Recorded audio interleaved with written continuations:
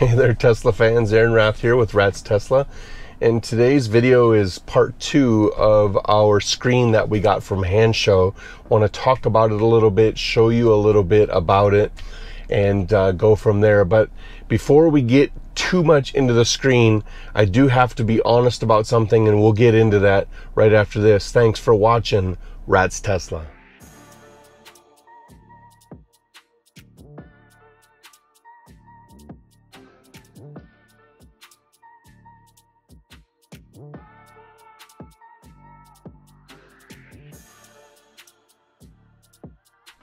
All right, as I said, I wanted to talk about something real quick before we dive into the screen itself, and that is the fact that, you know, just like any electronical device, there are going to be issues, and my screen was one of those screens that had issues. But I will tell you that the customer service at Hansshow has been amazing. SAR, my contact over there, has been absolutely on top of things. My screen would only connect to Apple CarPlay about 50% of the time. If you got out of the car and got back in within the 5-10 minute range, it would not connect back to Apple CarPlay. So I was following up with Hansshow, and they set up a group chat on WhatsApp, and we talked through it a little bit. We verified that it was installed correctly. So if you didn't see the installation video, I'll put it up above, a link to it. Check out that video. It talks about the installation, but we verified that it was installed correctly, and what we came up with was that the firmware and the MPU software needed to be updated. So it was super easy. Unfortunately, I did it last night about 11 o'clock, and I was not in my right mind, and I did not film it, but I'm going to talk you through it because it was super easy. Basically, what happened was Hansshow sent me a link to a Google document, and in that Google document, it had a file to download. It was a RAR file. I had to unzip it, and then there were two different files in there. There was an update file and a .bin file. I put both of those on this memory stick. It's a 1 gig stick. That was plenty. And then I plugged that stick into an adapter that goes from USB-A to USB-C, and that is because on the screen, on the back side of the screen here, I'm going to see if I can show it to you, but on the back side of the screen here, I'm not being able to find it. Let me see here. But basically, maybe you can see that right there. Basically, on the back side of the screen here, there's a little opening that you open up and you plug in this USB-C plug, and then the screen goes right to an update screen. You hit update, it runs through its thing, it restarts, and then it says, do you want to update the MPU? You say yes, you update that, and it restarts, and voila. And just like that, my screen works perfectly. I have no issues whatsoever. Every time I get in the car now, it connects to CarPlay, and everything is good to go. So now let's take a look at this screen and what it does for you.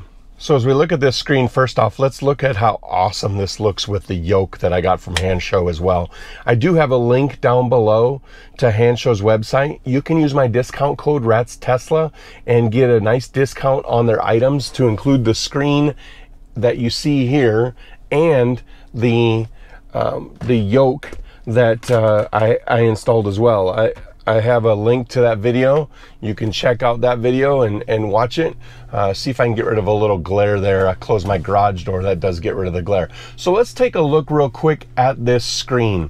So first off, I have it set up so the scroll wheel, you can see, keep my hand in, as I scroll up and down, it goes back and forth between full screen, helping me out and driver's stuff, and then the CarPlay. On half screen, you can actually set the CarPlay up so it goes full and partial like that. Stick with me and I'll show you that in just a minute. But let's talk about this screen real quick. Over here on the right side is a charge meter and a power meter. So it's really the same thing that you would see up top here if you were driving, but it's a lot easier to see. Down here below you have a trip meter, and that is reset to 0 every time you stop. So it's the immediate drive that you're on. So if you go on a drive and you go 150 miles, that'll say 150 miles. When you stop and turn your car off, that will reset to 0. Below that is the odometer of the car. You can see mine has 12,780 miles on it. So I'm about 220 miles from 13,000. And then below that is the range in miles, 160 miles. That same range is on the other side on the dial that has the speed on it, only in percentage. So it's saying 55% is 160 miles.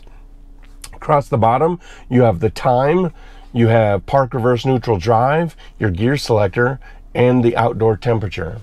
Then across the top, you have your bright light indicator, you have blinkers right there and right there. So if I put the blinker on, you can see it flashing.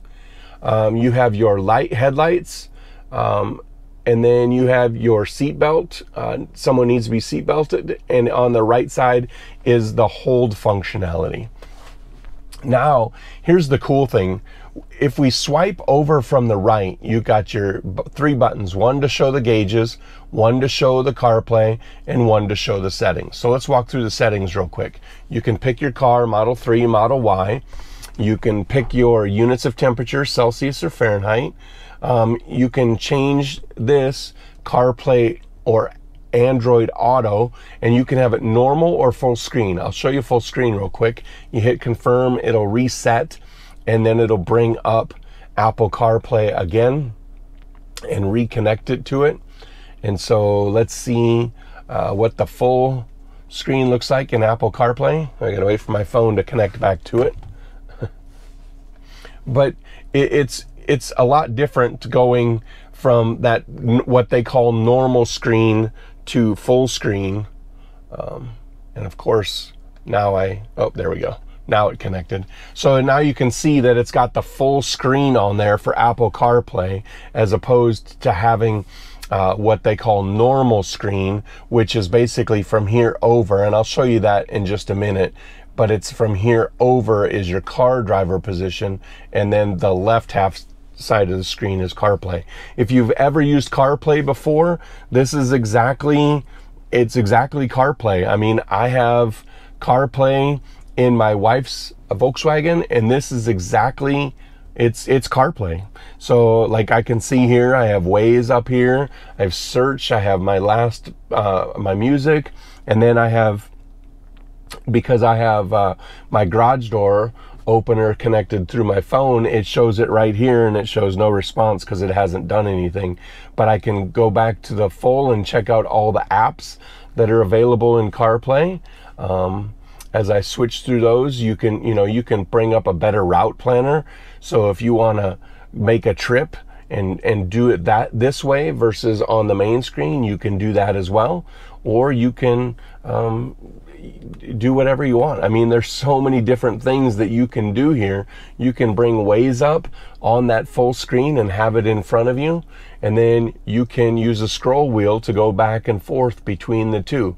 There's so many things that you can do. I am a Sirius XM listener, so I love the fact that I can bring up my Sirius XM and bring up my channels and listen to my music right here through Sirius XM instead of having to connect my phone to the,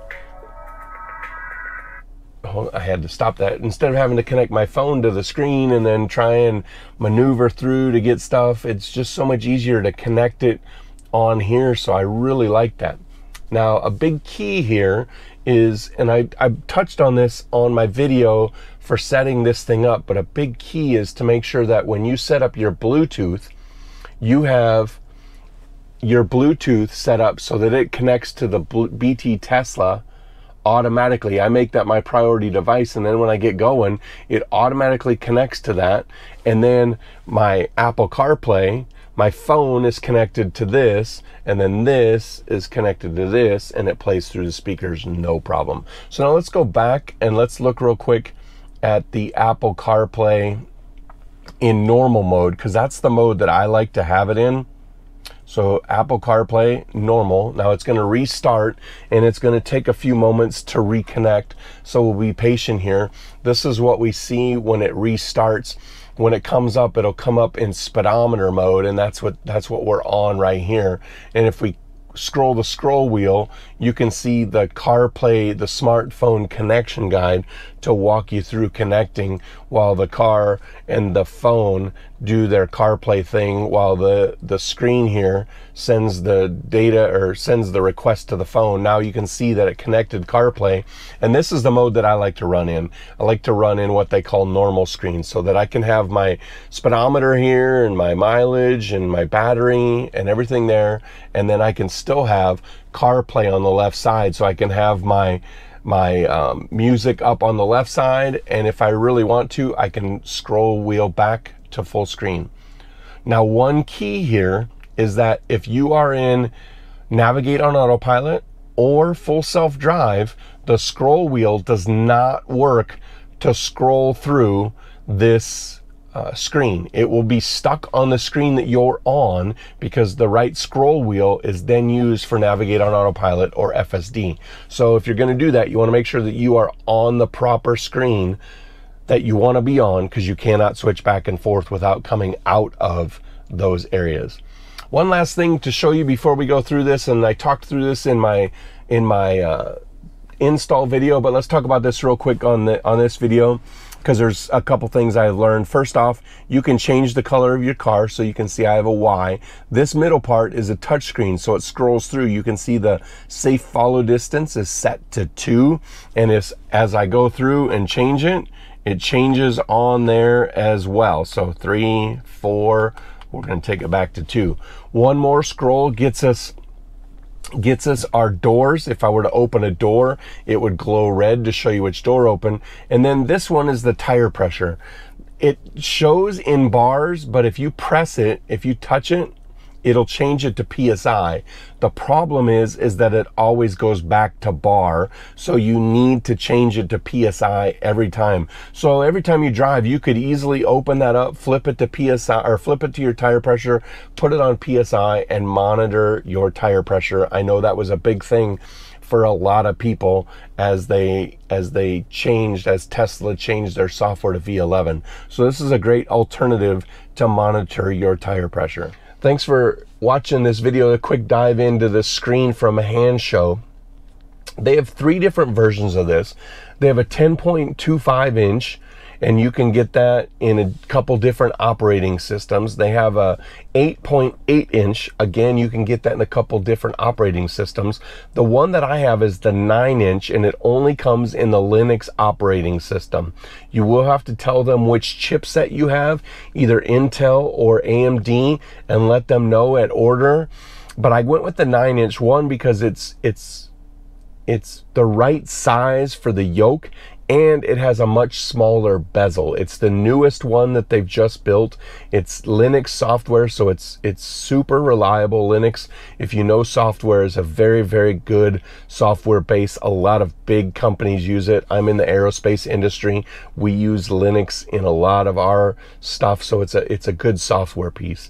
So I highly, highly, highly recommend getting this. For one, you always see a bunch of videos about people, I want CarPlay, or you can get CarPlay by downloading this mirror app, or doing this and doing that. All of that is dumb. I tried the mirror app. It didn't work. It only functioned about 50% of the time. It was super laggy. I highly recommend that you save your money and do not download that app. But purchasing this is a good thing. Sure, it's over $400, close to $500, but for those that want the screen in front of them, they want to be able to see their miles per hour, and they want CarPlay, this is a super alternative. And oh, by the way, how cool does that look with the Yoke and the screen all right there? I absolutely love the way that looks. So if you're in the market for the screen, go ahead and follow the link down below. Make sure you use my code at checkout. That'll get you a nice discount. Again, that code is RATSTESLA. While you're there, get yourself a Yoke. Get the Yoke and the screen, set it up the same way, and you are absolutely gonna love it. I promise you are going to love this screen. It is just very, very good. That'll do it for today's video. Thanks for watching as always. If you enjoyed this video, give it a like, subscribe to the channel, hit the bell button, drop a comment below if you've got something else that you want to throw in about this video. And as always, get out, go drive your Tesla, be safe, have fun, and be kind to each other. There's no reason to be a big jerk to each other in the time and everything that's going on. It's just a good time to be nice to each other. As always, thanks, have fun, and we'll see you in the next video. Thanks for watching Rats Tesla.